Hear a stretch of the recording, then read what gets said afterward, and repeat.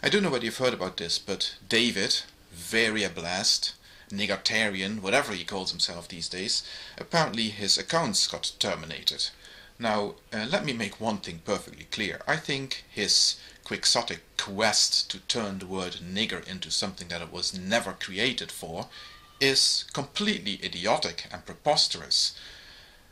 He is trying to change the English language so that the word nigger becomes a synonym for human, and that is not only preposterous, because people are going to continue using the word in the way they are using it today, with all the connotations that come with that, but also because I actually think that it is good that there are words like that in the English language, and that certain people use those words the way they are using them today, because it makes it so much easier for the rest of us to identify such people as the bigoted, racist scum that they are.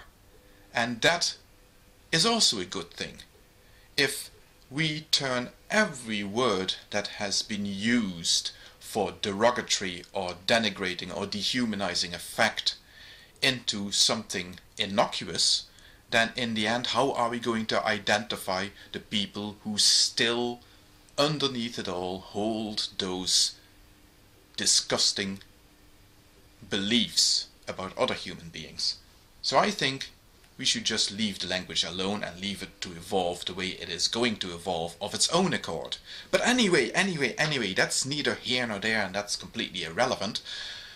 The point is that despite how irritating the man is, and how annoying and how preposterous his quest is, and the fact that I have actually blocked him because he is so annoying, but beside all of that, it was still not warranted to terminate his account. I don't think that was the right decision to make, so I'm going to join the chorus to ask for the reinstation of his account.